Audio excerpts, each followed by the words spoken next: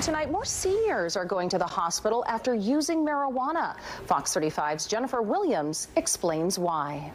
They think they know from the 60s and 70s. I know how to do marijuana. The number of senior citizens visiting the emergency room because of marijuana use has soared in the past few years.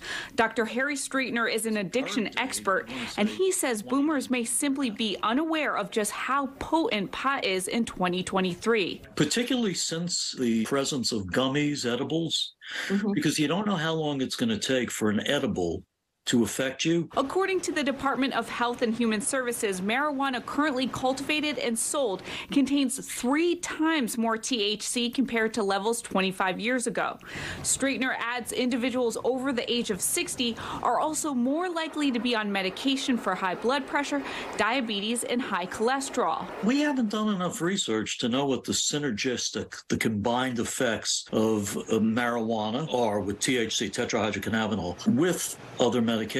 A new study by the University of California, San Diego revealed cannabis-related ER visits have skyrocketed a whopping 1,800% among Californians over the age of 65 and up from 2005 to 2019.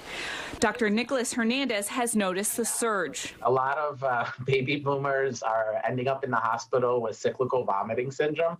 They're just nauseous, vomiting. They go into renal failure because they become dehydrated. We have to give them fluids. It could be considered an overdose. You know, with marijuana theoretically is very helpful to cancer patients. Both experts say other side effects can include dizziness, balance issues, disorientation, extreme paranoia, anxiety, and even early signs of dementia. It's basically mostly metabolized by the liver, some excreted by the kidneys, but the liver can last up to 72 hours before it completely leaves your system. So in an elder person that may have a little bit more slower process, it could be 6 days for them as opposed to 3 days. Jennifer Williams, Fox News.